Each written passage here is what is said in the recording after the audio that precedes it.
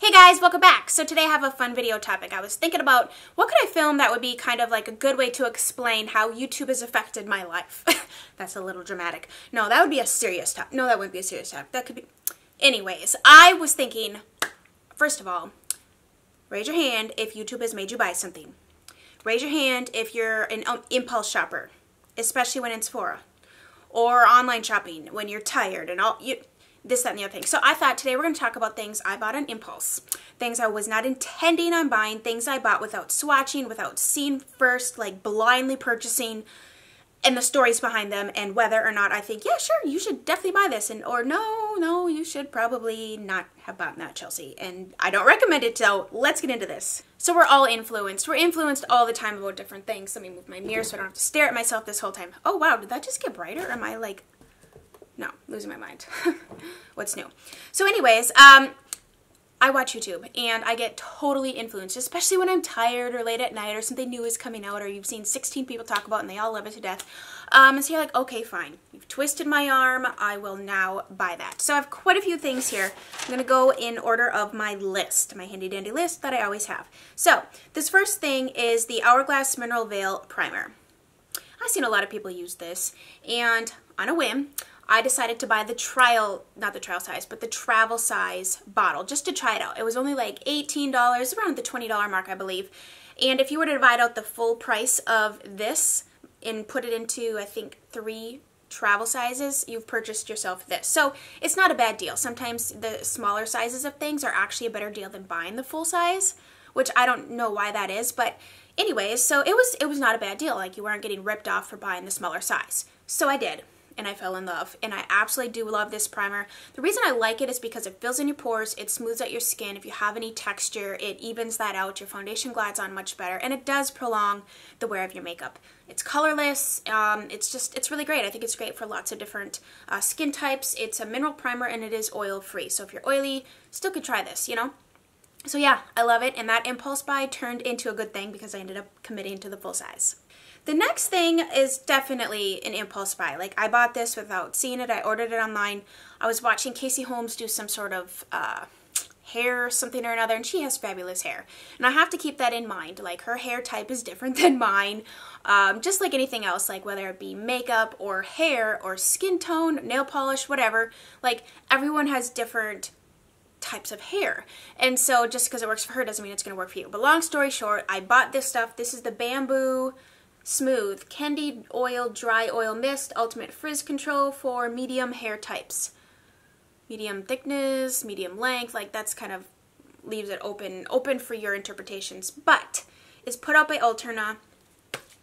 It smells good. It's a dry oil, so you don't want to spray this anywhere up in this area or you're going to have oily hair. But she used it on like the ends and her hair is always like shiny. I like it, but I wouldn't repurchase this. I feel like it's a little too oily, and if you don't be careful, I mean, your clean hair, especially if you have fine hair like me, and you spray in something like this, it can really weigh it down and make it appear greasy. And I just washed my hair, so now I have greasy hair, which is why it's up like this. So it's fine. I think if you have coarser hair, yes, this would probably work better for you. That's probably why it says medium hair types. I don't know, medium thickness. Then they need to specify medium thickness. You know what I'm saying? So buy this if you have a certain hair type, maybe. I don't know. Try it out for yourself. I wasn't like, oh, wow, I need this in my life. You know what I mean? A hair product, 2 hair products I do really enjoy. These I was influenced by Brianna Stanko's sister, Shannon. I miss seeing her in Brianna's videos. Really enjoyed her. I feel like her makeup taste was similar to mine. She always recommended things I would totally buy, already own, or like were my colors that I like to wear. And so I think she's a hairstylist actually, but she had mentioned 2 different hair products, and at the time I was totally in the market for something like this, and has since become one of my favorites, and I've recommended to you guys as well. And this is the Pureology Serious Color Care Color Fanatic Multitasking Hair Beautifier for Perfecting Color Treated Hair. Holy long name. Basically, this does 21 different things. 8 things in the Prime category, 6 things in the Protect category, and however many left in the Perfect category. So this is your protects against color fade. It's a leave-in conditioner, detangles, makes blow drying faster, moisturizes parched hair, Prevents split end, prevents breakage. You can use it as a heat control or a heat protectant hair thing, you know, what am I saying? Heat protectant. Smooths out hair surface, seals hair cuticle, reduces dryness, controls frizz. The frizz makes me think of my kid's magic school bus anyways. Okay. Reduces static, adds shine. Basically, it does 21 different things. I like this a lot. We're going to put that down before I stumble over more words in the English language. The other thing that she recommended was the Caviar Anti-Aging Rapid Repair Spray Instant Shine and Moisture. This is essentially what I wanted this to be. So this is put out by the same company, but this I think is better for people with more fine hair. Like I have a lot of hair, but each strand is very fine. Okay, so it's thin, it's little. It's like little. So you put something heavy on it, it's gonna be like, oh, you know? So this you can put on, let's see, spray over dry hair. It has, let's see, the Vitamin Pack Finishing Spray with UV Protection helps to reduce damage and adds instant shine and moisture. Ooh, I didn't know it has UV protection in here. Cool. Anyway, so I really like this over this. This is too heavy for my hair. This I love. Woo. Sometimes I feel like I need to take like a yoga class before making a video because I feel like I'm in a train going downhill as soon as I sit down to film because I get so excited and so amped up and I stumble over my words and I feel like I'm going to crash. All right, Lisa D1 has influenced me to buy a lot of things over the years. A lot of things. But the first thing, I think this is the very first thing she ever really influenced me to buy. And I watched several videos before I bought it. And I bought it in my self-tan shade, so I don't wear it as much as I'd like to because it's a very dark shade. But this is the Laura Mercier Silk Cream Oil-Free Photo Edition Foundation. Full coverage, very creamy finish. I can get kind of greasy in the summer with this, especially if it's hot out. But a very full coverage. It's a little bit heavier of a foundation, very creamy, like milky skin finish. Not very lightweight, a little heavier. I have the shade Cashew Beige, which is like freaking yellow. But when I'm self-tanned, that matches me because, you know, it's self-tan or blah, blah, blah. So yeah, I do like this foundation. I would like to have it in a more everyday shade. This is just totally not the right shade, but it is nice. It says it's a natural matte finish, but I don't know. I think it's more like natural satin after you wear it for a while. I would not use the word matte. Matte, to me, is like flat paint. This is not like that. This is more creamy. You know, creamy. Ooh, this was another Lisa. Actually, one of Lisa's friends sent her this lipstick. And this lipstick has a story in and of itself, which we'll just bypass and I will spare you the extra long explanation. But this is a Gucci lipstick. Gucci's expensive, okay? Very expensive. Not as expensive as Tom Ford, but still ridiculous. This is a luxurious lipstick in the shade 300 Exposure. Now, I've since been told by one of you guys to check out their other formulation. They have like this, which is a more hydrating formula, and then they have something that's a little bit more, I think, satiny. But it's a really pretty color. I don't think I would ever repurchase this because, number one, it's expensive. But I like how it feels on the lips. It's very lightweight and creamy. Something that's very similar would be MAC's Cream Cup. And that's like, you could buy 3 cream cups for the price of this lipstick. Which is why this is ridiculous. But the packaging is gorgeous. I mean, just beautiful packaging. Check it out. Awesome. So here's what the color looks like. It's basically like MAC's Cream Cup, but a fancy version and a little bit more opaque, maybe a hint more pink and less sheer. But definitely not a must-have. But I mean, if you want to splurge on yourself, by all means, go and buy yourself this lipstick because it is pretty. So when this line first launched, I was very intrigued by this product because I love gloss and I love sparkle. So you put the two together and I'm just like, bing, like a magnet, you know? But this is the Lip Luster in the shade Coquette by Surratt. This stuff is sticky. This is the definition of sticky because I, myself, Chelsea Gary, does not mind a sticky lip gloss because if my hair's up and my lips are going to stay shiny and just gorgeous, I don't mind it. I do mind this formula, however. I would have brought this back, but it was too late by the time I decided I did not like it. The color is really pretty. It's like a very soft, milky pink. Very soft. Let's see. I feel like when I show you swatches with my light turned up, it washes it out, and I want you to see. It's like a very soft, Milky pink, lots of luster, lots of shine going on, yes. Holy crap, this is so sticky. This reminds me of those suits. You can dress yourself in like a Velcro suit or whatever, and you can run, and you can jump, and you can stick to a wall. That's this gloss. So Brianna Fox, she's beautiful. She has a channel, and she was doing a makeup tutorial. She was doing a matte purple eye, like on her lid, and then it kind of graduated up into a very warm, peachy, camely crease. And I was like, oh, I need those eyeshadows. So I bought the 3 eyeshadows that she used, and they are the Makeup Forever Artist Shadows. And this trio was my introduction into the Makeup Forever Artist Shadows. I think they're okay. These are matte. All 3 of these are matte. I haven't really played around. Ooh, goodness gracious, almost knocked that over. I haven't really played around with many of their other shadows. I have these 3, and then I have 2 other shades. And these are matte. I don't love the, I think it's the iridescent, or maybe it's the satins by them. They just aren't punchy enough for me. I just like, I mean, if it's going to be a satin shimmery, I want to have it be satin shimmery and not like kind of satin shimmery, you know, if you look close. Like, no, I want to know that I'm wearing a satin shimmery shadow, you know what I mean? But they're very lightweight. They do blend really well. They have a ton of colors, a ton of colors. I like when I go to swatch them, if I were to buy any more, the ones that draw me in are like the creamier ones. They're kind of buttery, kind of creamy. I think they're like the metallic finish. They remind me of, say, a Makeup Geek foiled eyeshadow where they're buttery and creamy and super metallic, but not like, I don't know. I don't know. I like these. I like these colors, so maybe I'll do a look with these again soon. I think I have a while ago, so maybe check that out if you want to. But anyways, that's what they look like. I do like these. I don't love the price on these. I don't know. I think it's like 3 shadows plus this plastic thing for $44, which if you're only going to buy a couple, that's fine. But I prefer to have all my shadows together at this point from what I've gathered about myself. So I would probably just buy their, because they have a thing, like a metallicized palette you can just throw them in. Okay, anyways. Yes. Oh, I suppose I just should tell you what the shades are, right? M726, which is like a matte camely color. M738, which is the matte purple. And nope, that's not right.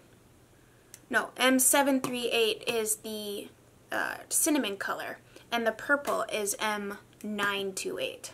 I'll have it all listed below in the description box. Years ago, I was totally influenced by Melissa Autry. Her channel name was Melissa Raymond at the time, and she did a 1 shadow evening date night look with this eyeshadow. And it's Laura I don't even know if they still make this. I hope they do because it's gorgeous. It's Laura Mercier's Baked Eye Color. You can use this wet or dry in the shade Black Carrot. Oh my gosh, I actually really like this eyeshadow. It's gorgeous wet. I mean, it's pretty dry, but it's like, it turns into like not so shimmery and more like metallicized color.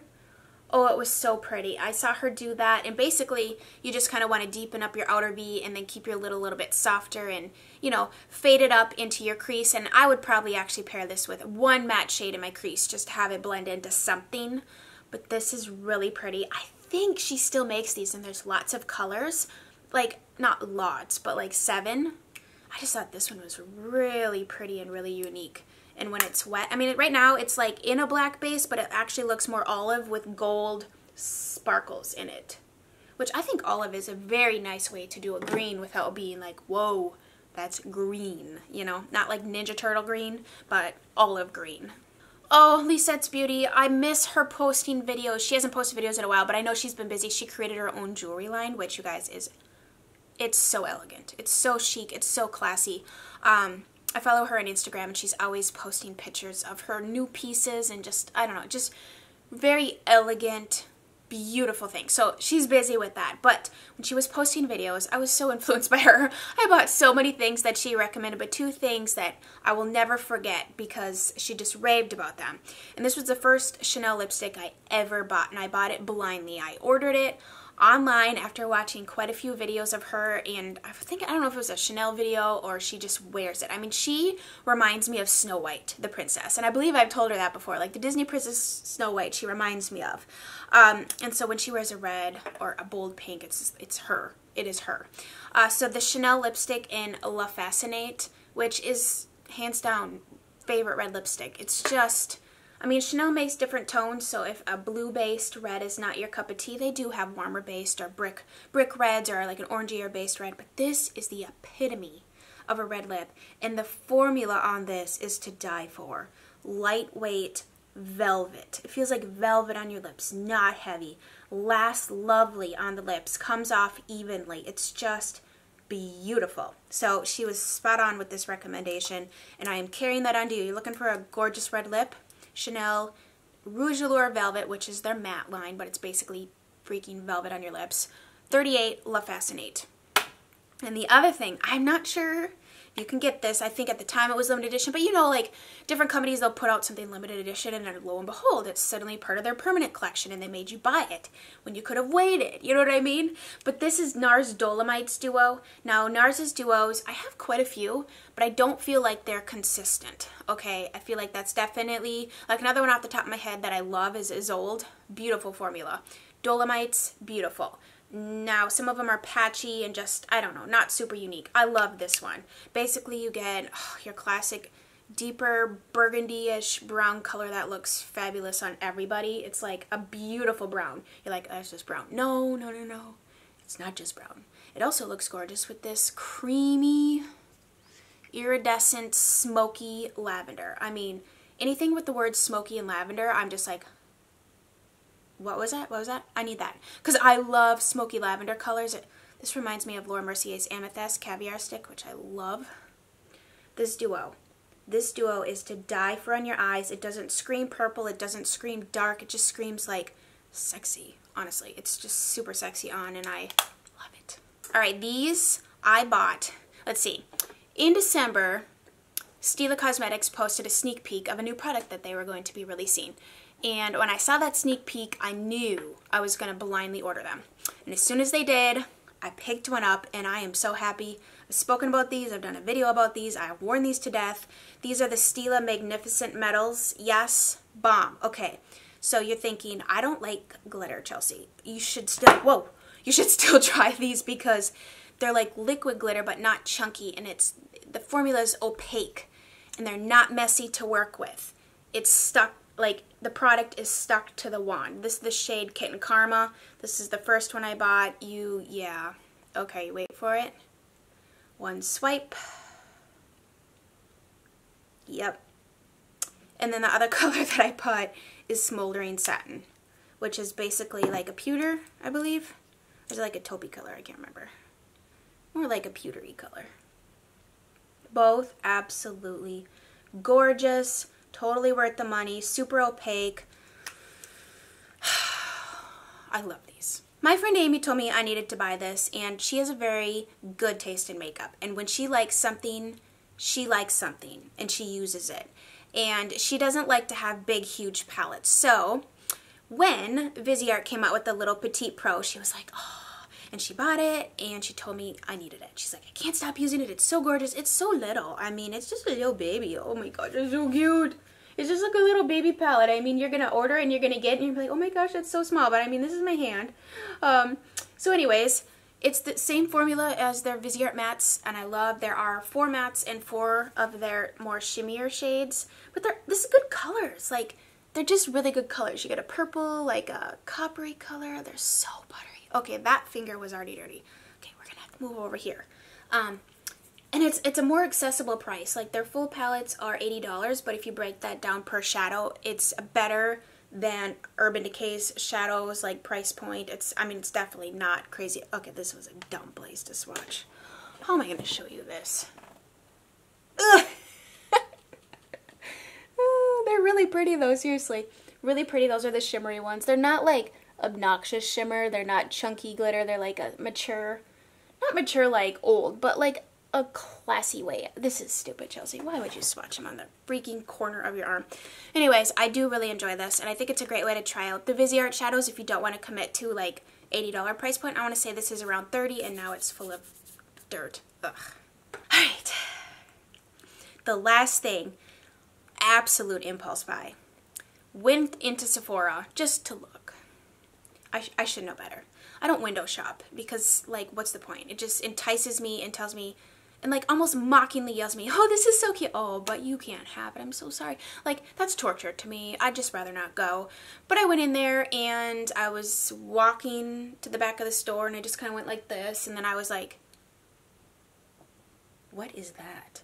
And I walked over, I swatched it, and I bought it. I do have a whole video on this, but the new Trio by Hourglass. I love their blushes. I'm actually wearing one of their blushes right now. This is the Ambient Strobe blush palette. So their permanent line of blushes are mixed with their ambient lighting powders. These blushes are mixed with their ambient strobe powders, which are their highlighters. Now, not like a highlighter like wet, dewy in your face, but like a glowy, gorgeous, highlight from within kind of highlighter. These blushes are beautiful. They blend seamlessly. These blushes are blushes that almost like blend themselves. You can use a crappy brush, you could use your finger, you could use your foot. Like, you can blend these so well and they look natural. Natural, not natural like barely there, but natural like, hey, I woke up like this. And I wake up like this every day. I don't know how you wake up, but I love these. So you get 3 colors: Euphoric, Fusion, Brilliant, Nude, and Incandescent Electra. So basically like a pretty berry mauve, a nude, and a coral, which is perfect. Perfect trio of colors. Alrighty, so those are all, well, not all. I could do like 16 videos. So if you guys enjoyed this and you want me to do another video like this, thumbs up, let me know in the comments, and I can definitely think of another list of things that I like impulsively bought or was influenced to buy by somebody else, you know? It just happens like that. But sometimes it's a good thing. Like, I'd rather be influenced to buy something good than to go out and shop really hard to buy crap. You know what I mean? So I hope you guys have a great rest of your day, and we'll chat soon. Bye, guys.